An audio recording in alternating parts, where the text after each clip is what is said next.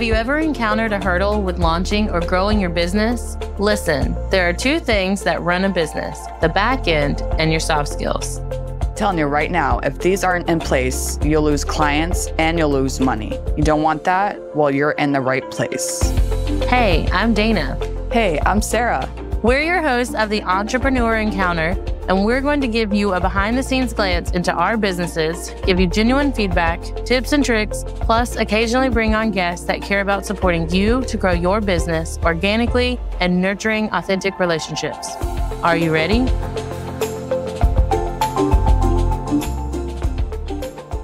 Hey listeners, Sara here. I'm on a mission to humanize the workplace for your growing business. The way that your business runs internally affects the business as a whole, such as team retention and satisfaction of your customers. There's a really big number that is kind of scary. 30,000 people plus a year of people that leave the workforce because of the way that the business is run internally. So I want to change that. I want to ensure that your business is set up for success. So what does this look like? We'll evaluate your business and team satisfaction as a whole. We'll dive deep into the systems and the programs that you have set up for professional development for your team. And then after that, you can get ongoing support for your business and your team. And this looks like the admin side, project management, soft skills training, workplace coaching to set your team up for success so that there's not a high turnover. And again, the goal here is to elevate the success of your business. The easiest way that you can contact me is to send me a DM on Facebook or send me an email at sarah@urembertllc.com. Welcome back to another episode of Entrepreneur Encounter, where we bring you insights and inspiration. We're your hosts, Dana and Sara. First off, we want to thank everyone that has been on this journey with us. It's not easy, but when you have people in your corner, it genuinely makes all the difference. It's officially a new month, and that means new topics. This month, we'll be diving into criticism. When you think of that word, you may wonder like, oh no, something's wrong. You did something, you forgot something, but that's not necessarily the case. Whether you're just starting or have been in the game for a while, handling criticism is a skill that can make or break your entire entrepreneur journey. So what is criticism? It's feedback or judgment about something in your work, about your ideas or performance. It can come from various sources like your clients, those that you work with, or even your competitors. Criticism can actually help you see blind spots in your workflows, help improve customer service. It can be a source of valuable insights. It can also challenge your assumptions and ideas and help you think outside the box. So with all of these great points, we wanted to welcome our first guest of the month, Samantha. Samantha, will you take a few moments and let us know who you are and what you do and all the fun stuff? Yeah, so I own Boise Music Therapy Company, and I am the host of the Every Brain is Different podcast. And we really focus on supporting individuals who are neurodivergent. And so that means like people with autism, ADHD, dyslexia. Those definitely aren't all the diagnoses, but those are some examples. And we do that through music therapy, behavioral therapy, and providing parent coaching to parents who have neurodivergent kids. That's awesome. That's really cool that you do that. Oh, thank you. So with the work that you do, even with your clients, or if your clients are faced with criticism, how can you help your clients navigate through the difference between constructive criticism and unhelpful negativity? So we work a lot on social emotional goals. So we might learn what each emotion means, what it feels like in your body, how it might look in a different person. And I think that criticism is so important to understand because people with ADHD have rejection sensitivity dysphoria, where you take on the criticism and you're like, oh, this person doesn't like me. I'm such a bad person. It's just to the extreme. And so really understanding the difference, we're just telling you some, like constructive criticism. And so we might do that through music. We might write songs about it, do lyric analysis about it, just different things like that to understand the difference between this is constructive criticism and this is maybe not so constructive criticism. And then what you can do after you like go between the two, then we might do like improvisation where you can understand what it feels like, what it sounds like, and then you can go and understand what that feels like in your body and then how to react to it. Because a lot of people who are neurodivergent, they don't understand how the emotion might feel in their body or how you can name it. And so understanding that can help you go forward.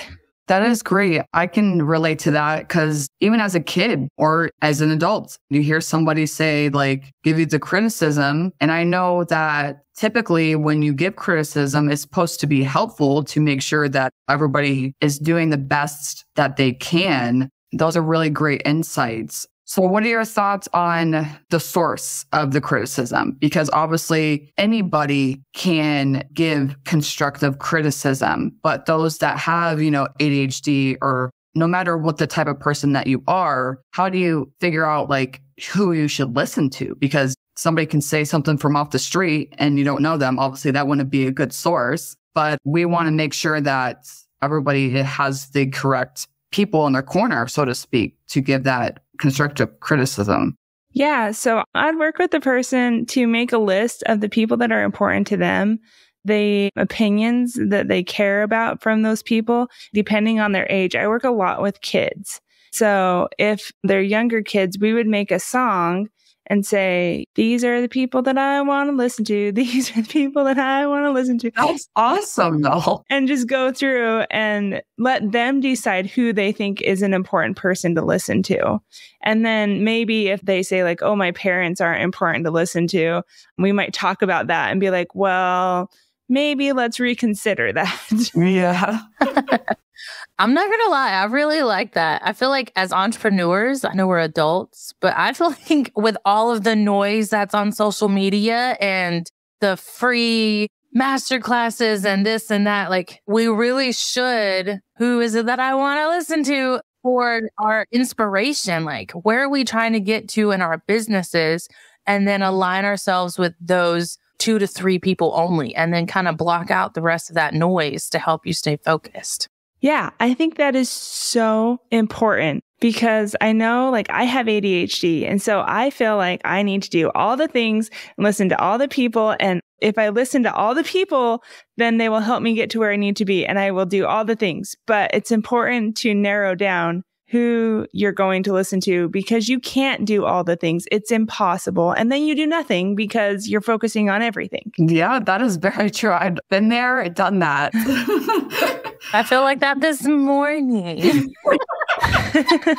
How can we effectively respond to constructive criticism? Now, I know that you said like with the clients that you work with, you encourage them to write a song. Is there any other things that we can do to respond to that? Yeah, I think just making a plan in advance of how you're going to respond. So if someone does something or says something to you that's not true, like you need to learn what's true and what's not true. A lot of people who are neurodivergent, they can't tell the difference between a true statement and something that is just someone's opinion. And so if someone gives their opinion to you, you can decide if that's true or not true. And then you can go in and say, okay, if it's true, I'm going to respond this way. If it's not true and it's just their opinion of me, then I will take that in consideration or not take it into consideration. Like you get to decide and then how you're going to respond. Like just make a plan. Yeah, that's a good thing too. What about with those that have like ADHD? How does it affect their listening ability? Like if somebody's giving them constructive feedback, like, hey, this is how we can improve. This is what we can do to make this plan better. But personally, sometimes as somebody that has ADHD, sometimes it can be hard to listen attentively because you're all over the place and you're thinking about different things.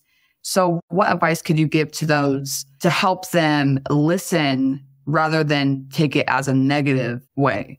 Yeah, I would say find something that helps you focus, whether that's something to fidget with, whether that's taking medication, like telling the person, I'm listening to you, but I'm not making eye contact with you. Because When people who are neurodivergent make eye contact, a lot of the time they're not listening because they're looking at your micro expressions. They're looking at your face too much and just trying to interpret what you're saying by your facial expression. And so I would just tell people who are speaking to people who are neurodivergent, if they're like fidgeting with something or they're doing something else, don't think that they're not listening, because that could be how they're actually focusing. Then focus on what that person is saying once you find the way to focus. Like, for example, if I were talking to you and I'm just like, okay, they're not listening. So what advice would you give to me to understand the fact that they are listening, but they just have a different way of listening, so to speak? Yeah, I would just make it very clear, like, is this how you focus? Like, I would ask them in advance, like, how do you focus when you're listening to a conversation? Do you actually make eye contact? Do you look away? Do you fidget with something? Do you like work on something else? Like, what is your way of focusing? So I understand what you're doing, because it does look a lot like people aren't listening when they're trying to actually focus. They're trying really hard to focus. And then if you're the person giving constructive criticism, I would say that. I would say, I'm not mad at you. You're not in trouble. These are just some things that I would like to help you work on. Let's make a plan together. So then it's not like you're attacking that person. That person can't be like, oh, they don't like me because they have some things that they want me to work on. I would just make it very clear what you're talking about. That's a really good point. So to the next point as well, like, don't take it personally. We're trying to help you, so to speak. But again, like, I liked when you say, ask the person how they focus, because that would give you a better understanding on how you speak to this person. Because we talk a lot about communication and everybody's brain works differently. Some people don't like the eye contact. And I've noticed that when I talk to people, I've had to tell myself, like, look, this person may think differently than you. So don't try to get upset about like, hey, they're not making eye contact. Because obviously I think eye contact is great, but sometimes people get really uncomfortable with that. So usually what they look right here, like, so instead of doing the eye and the eyes, they look at the forehead, right? Is it the forehead or was it the nose? You read my mind. So I was going to offer that. So yes, I learned this in public speaking class way back when. You either look at their nose or you look at like if they had a dot on their forehead. So it's in the same general area, but it's not as intimidating, because I get red-faced and I fluster, all the things when I have to make like severe eye contact with somebody. Yeah, eye contact is so uncomfortable for me, because I'm always like, okay, you have to make eye contact, but you can't make too much eye contact. And if you make too much eye contact, then it gets weird. But what's the point of when it gets weird? And so I don't know, like, eye contact for me is so hard. Like, I do make it because it seems to make other people feel more comfortable. But if I'm making eye contact with you, I'm probably not listening to what you're saying as well as if I would just like look away. I feel like I get too nervous and I forget how to respond. So I hear you, but I don't know what to say back. That's why I do rely heavily on someone's forehead. That is a good thing to do, because like when I'm listening, I'm like you. So I'm listening, but I'm thinking about the eye contact, and then thinking about if I'm making it too long, when should I look away? Sometimes I even count, like, okay, I'm going to make eye contact for 10 seconds, and then I'm going to look away for a second. So I'm thinking about that, and then I'm like, oh, how should I respond? And so then I start thinking about how I'm going to respond to something they said, and then they're like on a completely different thing that they're saying. And I'm like, this is not working for me. Attention service-based entrepreneurs, unleash the power of Pinterest with a professionally optimized business account. In case you're new here, my name is Dana, co-host of Entrepreneur Encounter, and I want to be your Pinterest setup specialist. Together, we will tailor your Pinterest presence to your brand and audience, optimize your profile with captivating visuals and descriptions, develop a strategic pinning plan to reach your target audience, and then integrate Pinterest with your other marketing channels so you can repurpose instead of working harder. Then, if you love your Pinterest account setup, I do have ongoing support packages for continued success. So if you've been wanting to unlock Pinterest potential for your wedding planning business, contact me at my website, ddvirtualmanagement.com, and we can get started. So listeners, you do not need to make eye contact 100%. Because I know for a fact that when I'm talking to somebody, I do look off, but it doesn't need to happen. Yeah. Just ensure the person that you're talking to, that you're paying attention. You know, if you're not making eye contact, like you were saying, like, how do you focus? If you're fidgeting with something, just know that that's how the person works. Yeah. If you're a person that doesn't like making eye contact or you need to fidget, I would just tell that person, say, I am listening to you. I listen better when I do this, and I really want to understand what you're saying to me. And I think that they'll understand. And if they don't, then forget them. So yeah, no, for sure. Like when I was talking about don't take it personally, like how would you tell somebody don't take it personally? Because oftentimes when we hear criticism, especially when it's constructive criticism, when that person is trying to help you, sometimes it does feel like you're attacking me, like you're saying these bad things, but obviously we're trying to help you improve.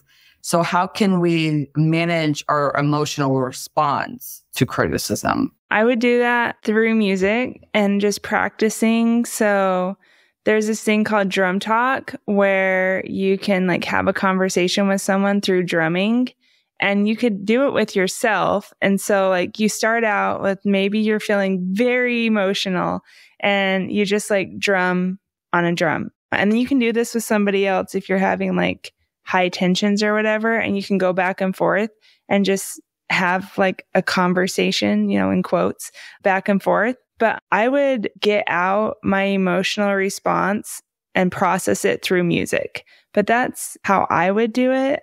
You know, you could play the piano, you can improvise, you can listen to music, and that can just help your brain process what's going on. But I would make a plan in advance for, okay, when someone gives me criticism, I'm going to do this, and have like a mantra or something, or you can have a song that you listen to, or you can make up a song that you sing, or just something to remind yourself that it's not personal. They're trying to help you and to get through that. I love it. Like, I love the music aspect of it because I'm a music junkie. I actually have a set of drums. I just haven't played them in a while, but I mean, it's good to find what works for you, even if it's not music. When we talk about like self-care, like what helps you get through the emotional times? Some people go outside, some people play music or read a book or whatever. So I believe that with the emotional response and taking that time to just kind of process it all, especially if you're in a vulnerable position and you're like, oh my goodness, like they're giving me all this criticism, I'm not doing good. Well, yeah, you're doing good, but what can we do to make it better? So sometimes people do get emotional. I know sometimes I do. I'm not going to lie. But it's great to be able to figure out like what works for you in terms of like what's going to help you regulate those emotions. Yeah. I would also have something ready if you know in advance, like let's say you're going to like a performance evaluation or something at work, or you get feedback from a client about your services. Have a list of things ready that you are fantastic at, and you can remind yourself, hey, I'm really good at these things. And then go and process however you process, like you said, whether that's through music or reading or writing or walking, whatever, you can go and process all those emotions. But you can also remind yourself like, hey, I'm okay. This is what I'm good at. This is what I can work on. And that's okay because everyone has things that they can work on. Yeah. Most definitely. I think that's the mantra right there. I would think embrace the criticism like as a tool, a powerful tool for a growth mindset to be able to use that as a stepping stone to success. Yeah. And be grateful, like have a grateful heart for the criticism so that you can understand like, hey, this is what other people who are close to me, who I care about, this is what they think. And maybe I should take that in consideration and thank them for bringing it to your attention. I think that makes it an even more powerful tool for personal and professional growth if we thank them for their feedback, especially if they took the time to do it in a way that wasn't shameful and it was just like open feedback, because you don't know what you don't know and you can't change what you don't recognize. Yeah, exactly. I love that. So we know that criticism sounds like a bad word, but it's not. It just matters who it's coming from. like you were saying, make a list of those people that care about you. Like, who do you want to hear that from? And this will help you determine about if they actually care about you or they're just saying something to be judgmental, because obviously there's people out there that are just going to say something just to say something. So don't take that to heart. Samantha, do you have any final thoughts, any advice you would like to give to our entrepreneur listeners about criticism and all the stuff that we talked about? Yeah, I would just say find what works for you, whether that's music, whether that's reading, writing, whatever. Find a way to process what you're feeling after criticism and be prepared for criticism. So prepare yourself before, whether that's like writing a song about what you're going to do after the criticism or making a plan. Just make a plan for, okay, every time I get criticism, this is what I'm going to do. And then I would start with making a list of whose opinion really matters to you and say, okay, when this person who really matters to me gives me constructive criticism, this is what I'm going to do when I'm feeling that rejection, sensitivity, dysphoria. Or if you don't have ADHD, I mean, people still have a strong response to criticism. So you can just say, when I'm feeling rejected, when I'm feeling like maybe I'm not doing the best that I can when I thought I was doing really well, this is what I'm going to do.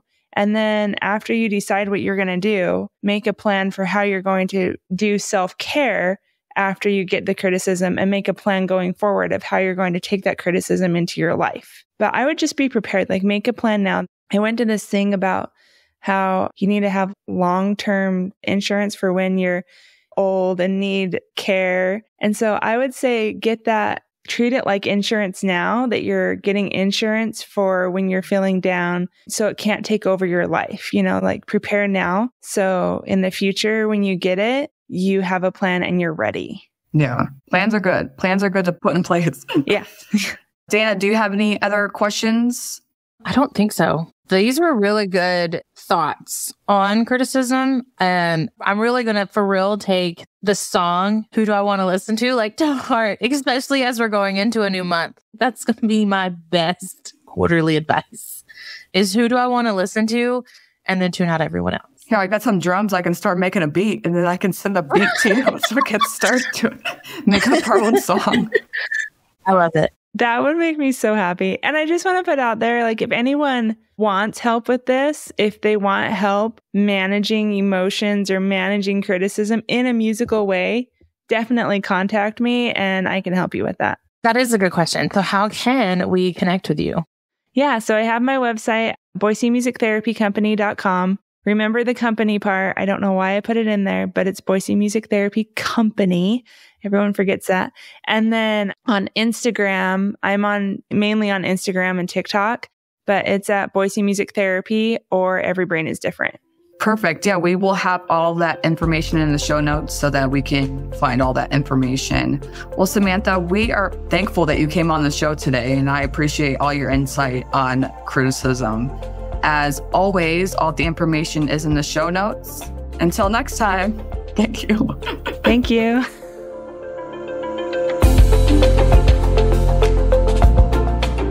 Thanks for tuning in to another episode. Remember, soft skills aren't just some fluffy buzzwords that get thrown around in the corporate world.